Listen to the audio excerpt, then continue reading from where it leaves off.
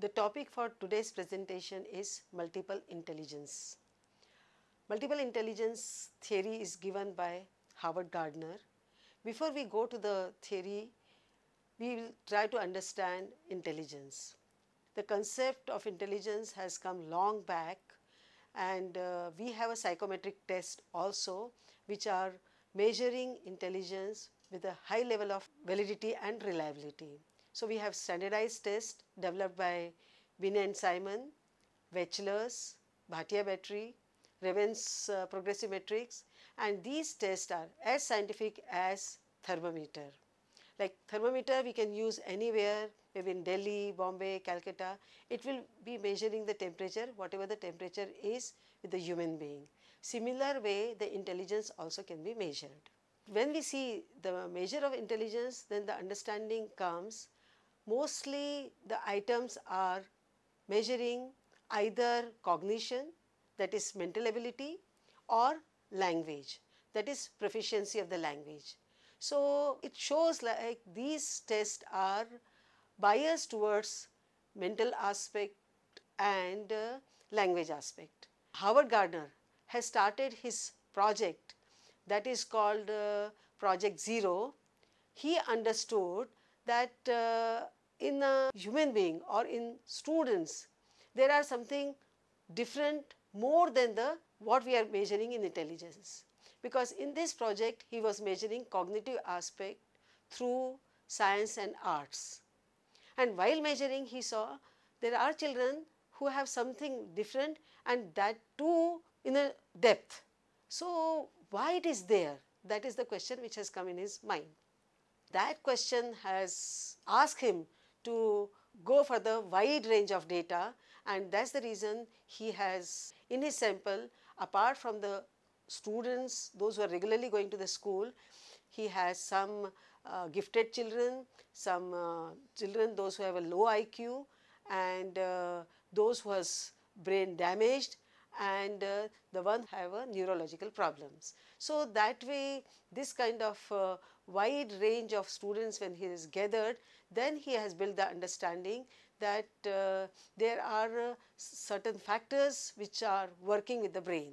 For example, biological factor, what he has seen, if the brain is damaged in one part, that is a language part, so the language is affected, but the intelligence of that person, if in other part he is more intelligent, like in the music part, if he is more intelligent, then that intelligence can be captured, and through that intelligence one can reach to the language part because of the plasticity of the brain.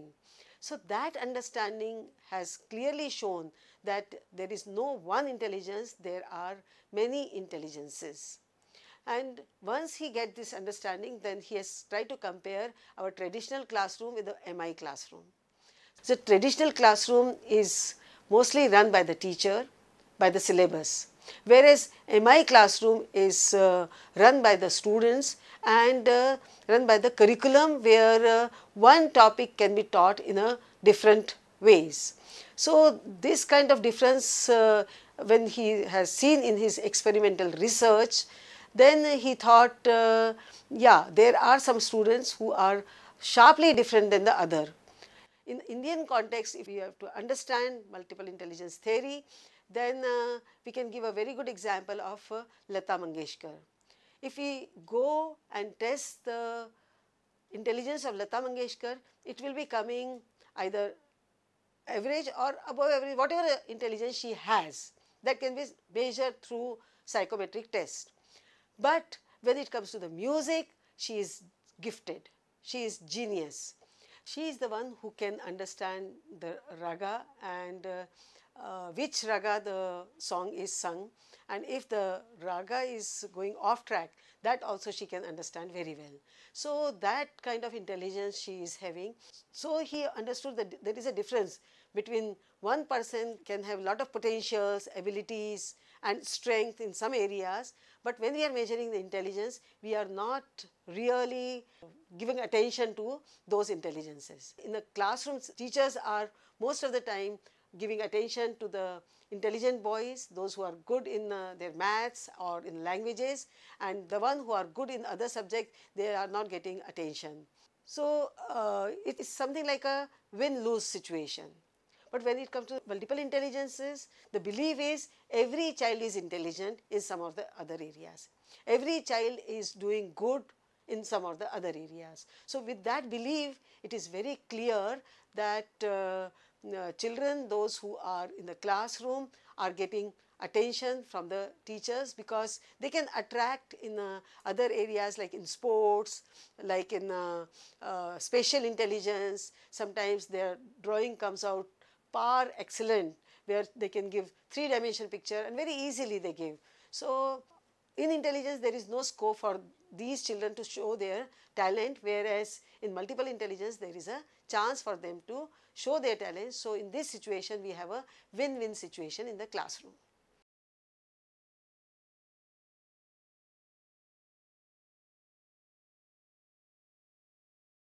So, having this understanding of different intelligence, I will give you another example.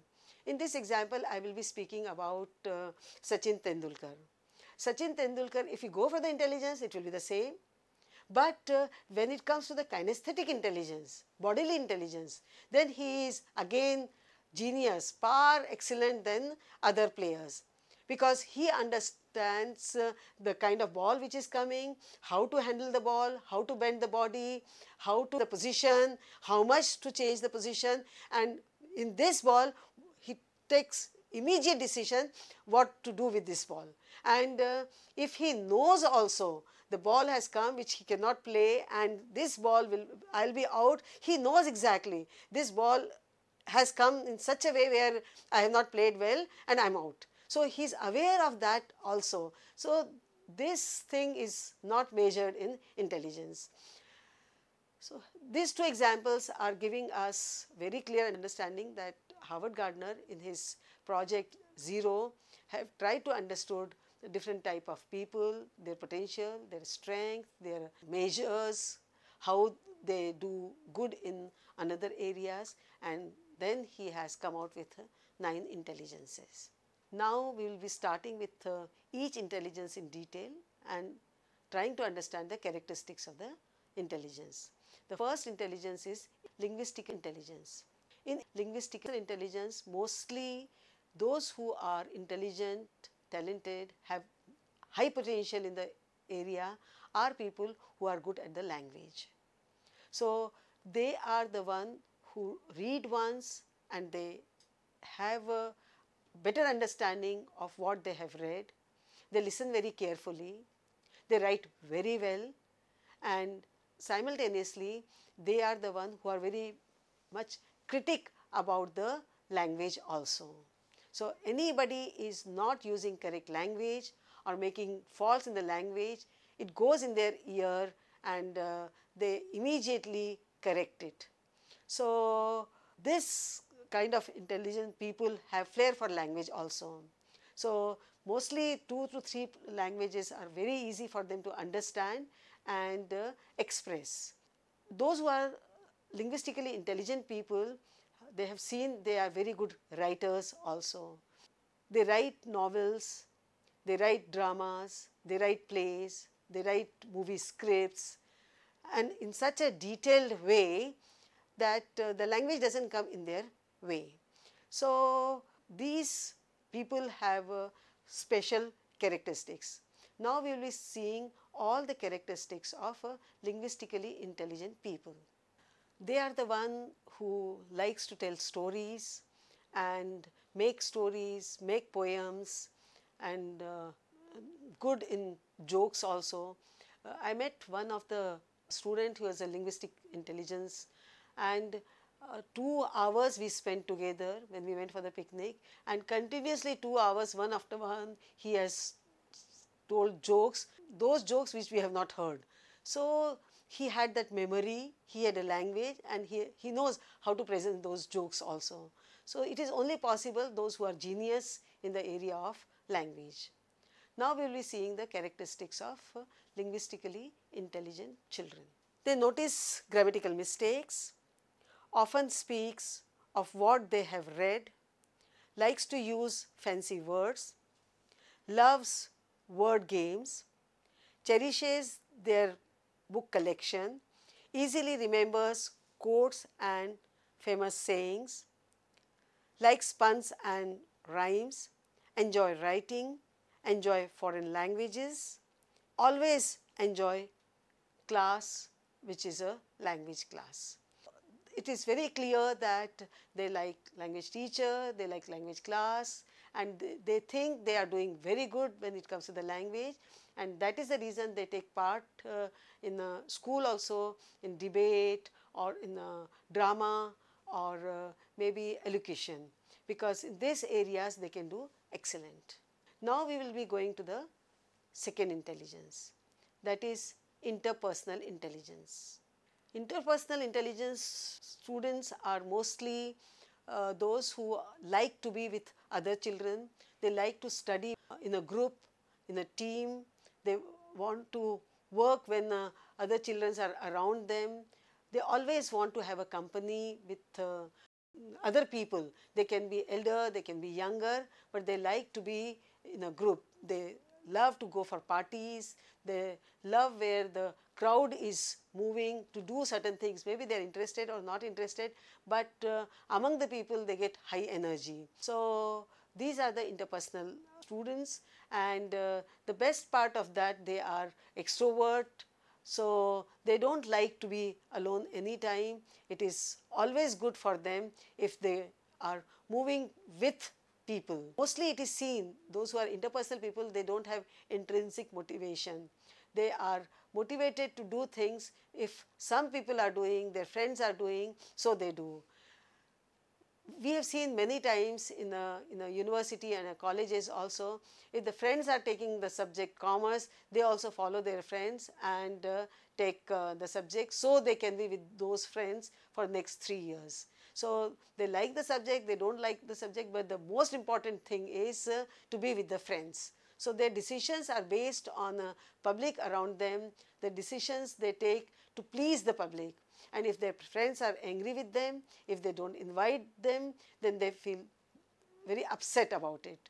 So crowd is giving them energy. So these kind of students, they like to do combined studies. And in this combined study, when the discussion is taking place, it gives them better understanding of the subject. Now we will be seeing the characteristics of interpersonal students. The first characteristic of interpersonal student is empathetic and followed with extroverted, enjoy social events, love groups and crowds, enjoying teaching others, have many friends, enjoy team sports, like to counsel others, love meeting new people, cooperative in groups, sensitive to others' moods. So these are the students who always help other students without they are even asking them. Because they are sensitive, they understand from the body language or from others. If they understand somebody is in a crisis or in a conflict, they are there always to help them. And they get lot of satisfaction after helping the other students. Now we are moving to the third intelligence, that is intrapersonal intelligence. Intrapersonal intelligence students, they like to be alone. They are very reflective. They have a right kind of self-concept. They understand themselves very well. They understand their strengths and weaknesses. And they are the one who like to study alone. They are not a team person. If some assignments are given them to do in a pair or a team, they will see to it that they will be doing separately and asking them to give that space so they can do the assignments and then compile with the other students. Because when the group is there, they are very uncomfortable. They don't like to talk to the group. They have a suggestion, but it's very difficult for them to give the suggestion because they are not sure they will be accepting, not accepting, and they don't like to even spend time with them. They want to go alone and prefer to sit alone in the library. Hours together they can sit in the library with books. These are the people who even sit near the seashore. Hours together they can see the sea water, but they don't get bored, because all the time they are thinking about the experiences, reflecting on the experiences and trying to understand what is happening. So they have a very clear cut idea of what is happening around them. This is showing that in a class, if the child is not speaking, it doesn't mean that child is not interested in the class.